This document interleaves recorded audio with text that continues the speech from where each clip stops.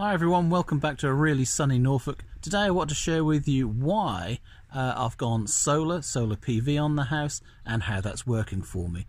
Hopefully this will be of use to those that are considering it or those that have already got it for comparison purposes. Anyway, why on earth have I gone solar? So firstly, here it is. This is what's been installed. It's from Eon Energy. They're 280 watt panels each. There's 14 of them. It generates 3.9 kilowatts of electricity as a maximum. That's 3.6 net that can come out of the inverter. So 3.6 is all I'm going to get. I'm virtually directly south facing and the roof's at a good angle, so I'm getting actually really good coverage on these panels. The inverter is not one of these new inline smart inverter things because I don't have any shaded areas. It doesn't need balancing out, so just an ordinary cheap inverter. Okay, here's all the configuration of the electronics. This is inside my garage. So starting from the left hand side, this is the joint box that comes from the mains feed from the mains cabinet, which goes to my consumer unit. Then we've got my alarm system, and we've got the breaker there, that's for my Zappi charger. We've got the Solace inverter here, and we've got a separate breaker here for the solar as well. So basically, let's see if we can find it. Up here we've got the power cables that are coming in from the solar panels. They come down into the inverter, then out of the inverter, they come out here along this line, back up in here into the switch, back up to the mains, and basically if the house is consuming electricity, it gets consumed. If it's not, it goes back out to the grid over here. And that's basically it. That's the configuration. There's not a lot to show on the inverter. Basically, it tells me if it's on, a status of power, and it tells me how much we're generating. Currently 2.5 kilowatts, so not too bad. There's no really clever features on here. It's a quite dumb device, the inverter. What I have invested in is this little thing here, a Wi-Fi dongle that plugs in the bottom. That sends the generation data off to China and posts it on a website there. Then on a website I can access and see whether my system's online and also see how much it's using and generating. Basically, though, it's about 10 minutes behind. It's not particularly reliable. I think it's a bit cheap and nasty. It probably works for people that have got lots and lots of solar configurations, but I don't think it's very good. Little device at the bottom here, that's the meter that's recording how many kilowatts, how many units I'm actually generating. That's what I would use to submit to the FIT tariff company, the energy company, for my payments. And then we've got an isolation switch here, and there's a second one underneath. Get my finger right, where's my finger? There's another one here. So basically I've left with a set of instructions on the wall that tell me how to isolate and how to turn on and off the configuration should I ever need to. Then here, this is where the power cable comes in from the solar panels, so they drop it down into the loft, and then from the loft out through the wall down into my garage, and it's really neat. One very small hole into my tiles, completely waterproof, no issues there at all, and it's out of sight, can't see it. The panels themselves are fitted onto aluminium rails. Those are nailed into or screwed into the battens on the roof, and basically they're solid. You don't have to have any holes in the roof, nothing protrudes through into your loft space, and it's neat and tidy, so still waterproof, still fine, no damage, no disruption, very easy and quick to install. Inside the house I have an old British Gas smart meter, so this isn't set up on any tariff, it's not submitting my meter readings etc, but it is still plugged into the electric cable and it's still monitoring how much energy we're using. So if I press the kilowatts here, we're currently using 0 pence because there's no tariff configured, but 0 watts, none whatsoever. So far today, and it's half 10 in the morning now, 0.97 kilowatt hours all the way from midnight. Yesterday is an entire day, 2.95 for 24 hours. That's all we used, nearly 3 units of electricity. For the week, 57. Well, that's a lot more than the 3 times 7, isn't it? But that's because I charged the Kona. I put 40 kilowatt hours in.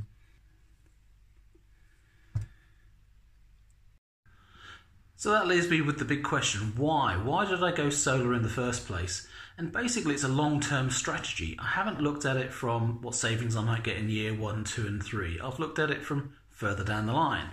I'm 52 now, I should be getting my pension at 55, and obviously state pension at 67, but what I'm interested in is when I'm in my 60s, how much will my electricity bills be, and what pension will I be claiming, and how much of that will go on actually running the house. If you look at the costs of electricity from the consumer point of view, in the last 10 years, it's gone up a phenomenal amount of money. So if it goes up to the same degree or more, electricity is going to be really expensive in the future. So the idea with solar for me is to basically cap the price, to use as much electricity as I can for free that I'm generating, and I won't have that overhead, that obligation from an energy company. Yes, I'll have to pay a daily standard rate, a standard fee of what, at the moment it's 20 pence a day, and then for any units I do consume. But if I'm reducing my actual energy consumption by between 50 and 90%, and that's what I'm hoping for, then I'm going to be quids into the future, and basically I don't need to claim such a large pension because I won't have such large outgoings. Overall, I'm expecting the solar to recoup its costs within 5 to 6 years, but everything after that is free. And when you've got compound impacts, so the impact of the savings this year, then the compound impact of adding interest onto that and adding the reduction of cost increases, etc., then every year that I keep the solar, every year the costs are reducing and the savings are growing. So by the time I get to 6, 7 and 8 years from now, the money that I've got coming in from the solar won't be big, but the impact that I'm having on reducing my costs will be really big. And that's why I've gone solar, because I want to future-proof my costs for the future. I've installed my solar system in early January. It was literally the first week of the new year, and it's probably the worst time to install it because it's midwinter, so the panels are either covered in snow, in dew, we've got lots of rain, it's really cloudy days. Some days I've seen we're generating as little as 100 watts. 100 watts of electricity. I can hardly run a couple of light bulbs. So yeah, it powers the fridge when it comes on. That's it. That's all it powers. Or it powers a few LEDs and the television on standby. So on the worst day where it's completely black clouds and it's raining hard, very, very little energy is coming up. But on other days, even in midwinter, in the weeks of January, when the sun comes up early at 7:30 to 8 o'clock in the morning, it's generating enough electricity to power the house for free. By the time I'm up, say 8:30 to 9 o'clock, right now here in February, there's enough free electricity to cook our breakfast, boil the kettle, to put a wash on. You know, by 9:30, we've done our morning routines, and it's all been, or virtually all, for free. As I said, it's the middle of February right now, and basically we have done those morning routines, and it has been almost for free. And I've plugged the car in as well. The Kona's plugged in, and it's charging currently at 2.5 kilowatts. So I'm getting free energy into the car. I've hardly used any energy at all in the house. And basically it just feels good. It feels good doing things the right way round, not consuming lots of electricity and having to pay for it from an energy supplier that's drawing from energy supplies like coal and nuclear and gas and those sort of things. So I'm very, very happy with what we've done. It's more than just being green. It's more than just saving money though. I find there's a fun factor. It is really enjoyable knowing you switch a kettle on and 0 watts are being used. It's amazing. On average, in the winter, I used to consume between 8 and 10 units of electricity every single day, and now we're consuming on average about 4. So mid-winter, I've at least halved my energy consumption. The solar is making that big a difference now in winter. So in the summer, it's got to be like 90%. It's got to be something absolutely phenomenal. So although the electricity that I'll be paying for will be minimum 1 or 2 units a day and the standing charge, when you add in the tariff that I'm getting from the feed-in tariff in the UK, they're paying me for what I'm generating and they're paying me for what I send back out to the grid. Then on top of that, I'm getting free electricity in my car. It's free fuel, so when all the free chargers around run out and you have to pay for them, I'm still getting free electricity at home. The good thing that I'm noticing as well is it's not just free when it's generating 1, 2, 3 kilowatts of electricity at a time. It's also subsidised. cheaper rate. It's, say, half price when you're generating at a lower rate as well. So let's say it's a cloudy day and I'm only generating 5, 6, 7, 800 watts of electricity. Well, that's not enough to power the car because the car requires 1.3 or 1.4. Well, with my Zappi charger, that can integrate that solar energy with some power from the grid from another 0.5, from another 500 watts, 600 watts, 700 watts, whatever's needed. It can add that to it and basically charge my car at the minimum rate. And as more sun comes out, I get more power into the car.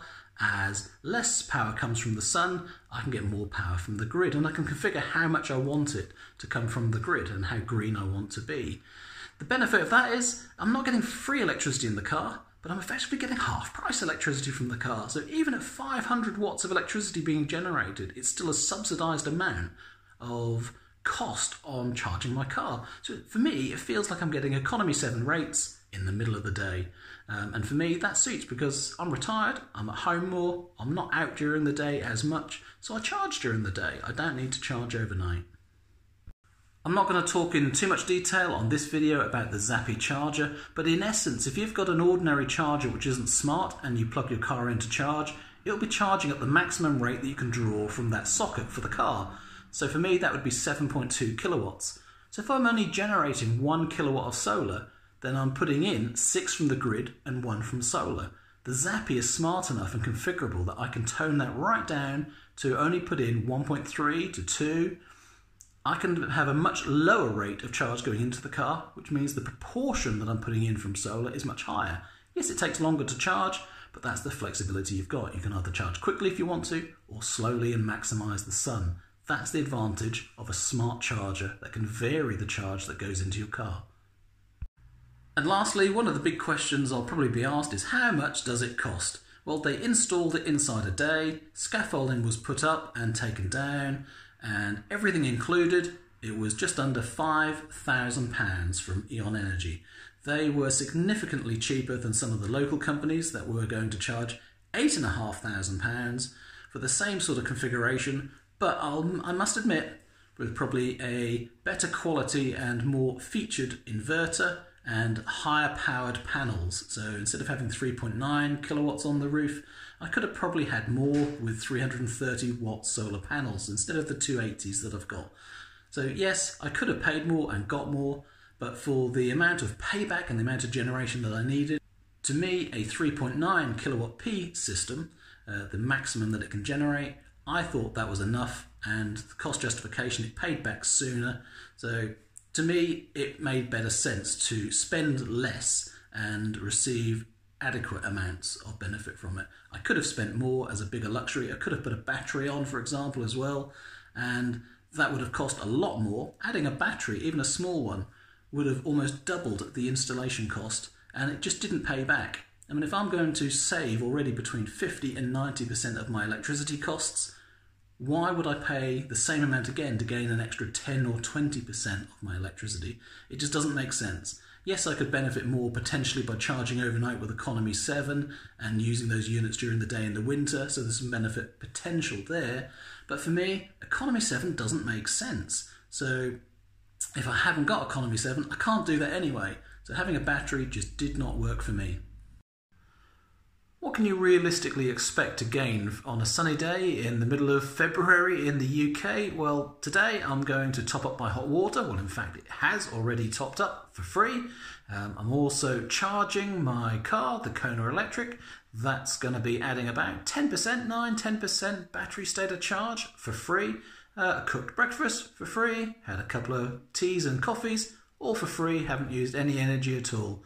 So that's quite a lot on a winter's day. Admittedly, it is a gorgeous day out there today. This chart that's coming from the data collection from the inverter, it's showing February's generation, and as you can see the weather's improving but the daylight hours are increasing, and gradually every day we're getting more and more electricity generated. Anyway, there you go, that's the end of the video, so thank you so much for watching, thanks for sharing my videos and subscribing. More videos about electric cars, my electric Kona to come. If you've got any questions about my solar, bounce them in the comments below and I'll gladly reply to you. Take care, see you again soon, bye bye.